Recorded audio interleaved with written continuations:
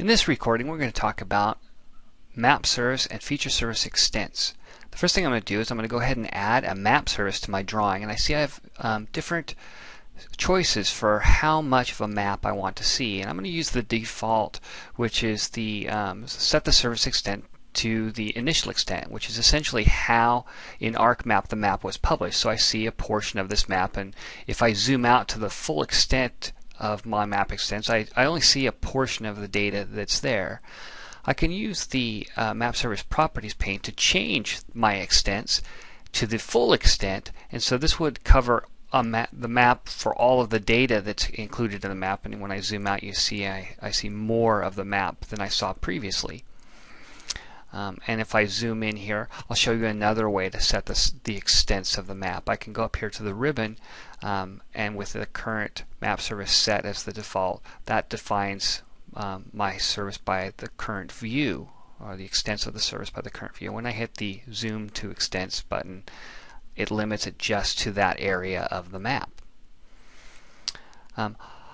Next, let me go ahead and zoom in here, and I want to add another map service that covers a much larger area.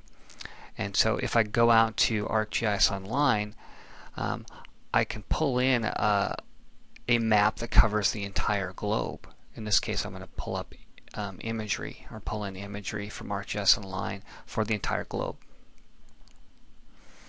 So now I have a dynamic map service that essentially covers the whole globe. So when I zoom out, I see the imagery for that larger area.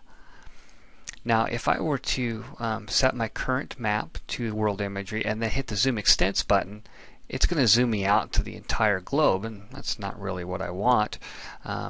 So I'm going to go ahead and zoom back in and then set the map extent for world imagery just to this area that I'm looking at here. So if I zoom out any farther, I won't see any more imagery. And then when I zoom to extents with the world imagery as my current map, then I zoom to this area. Next, what I want to do is I want to talk about another type of service, in this case the feature service, and how extents help me work with feature services. So I'm going to go ahead and pull in some meters, but I don't want all the meters in the geodatabase. I just want those in my current view. So I typically use the current view when working with feature services to just get those vectors in my drawing that are in the area that I'm working. I want to show you a situation here. So I have the meter vectors in that area in my drawing.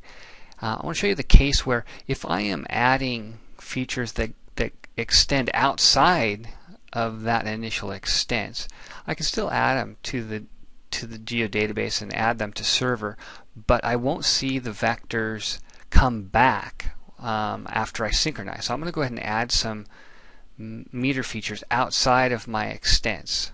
This is the extents that I've chosen to view the vectors in my drawing, and I say synchronize, and I add those to the geodatabase. You see the map service is going to go ahead and paint those meters that I've added with the new symbology from server, but I don't see the vectors come back into my drawing, and that's because they're outside of my feature extent.